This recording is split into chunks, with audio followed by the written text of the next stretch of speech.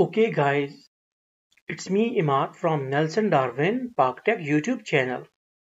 In this tutorial, we will learn about the usage of dip switches within the multisim. For it, first of all, you need to click on our place basic. Then here we have a lot of options, but we will click on the switch option. Then we have a lot of dip switches here like 10 switch dip switch, and then simple binary switch, and then 3-bit switch and 4-bit. So we will take our 4-bit switch. Okay, now this is our switch. Now we need to take the lamps, because in order to see the operation of dip switches, we need some element to be on or off.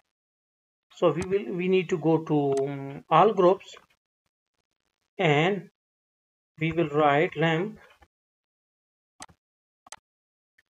We will go for lamp virtual. Now we will take 4 lamps.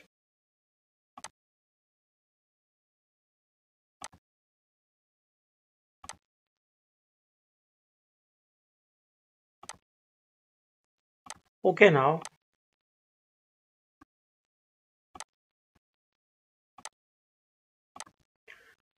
we need to combine all the right hand side of the lamps with each other. Then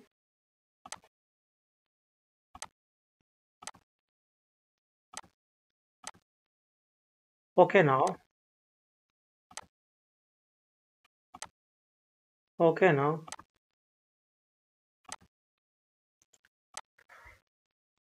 all the rest of the pins are connected to the corresponding switch to the corresponding switches. Okay, now we need to connect the ground on the right hand side of the lamps.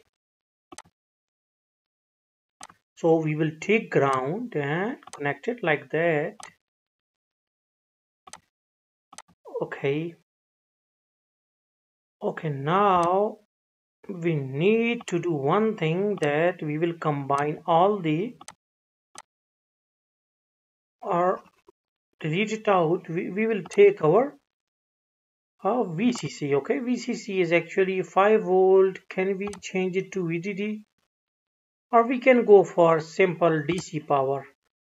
Everything is going to work for us. Okay, like this. And okay, now we need to connect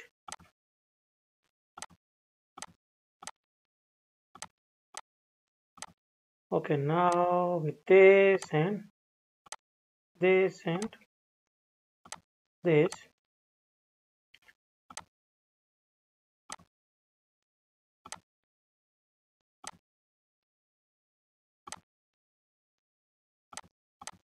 Like this. Now our circuit is nearly completed.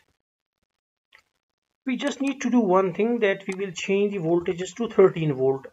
We are just doing it because we want to see the lamp in bright state. 12 volt is not make a huge glow, so we need a big glow for our observation. So we will run this circuit now.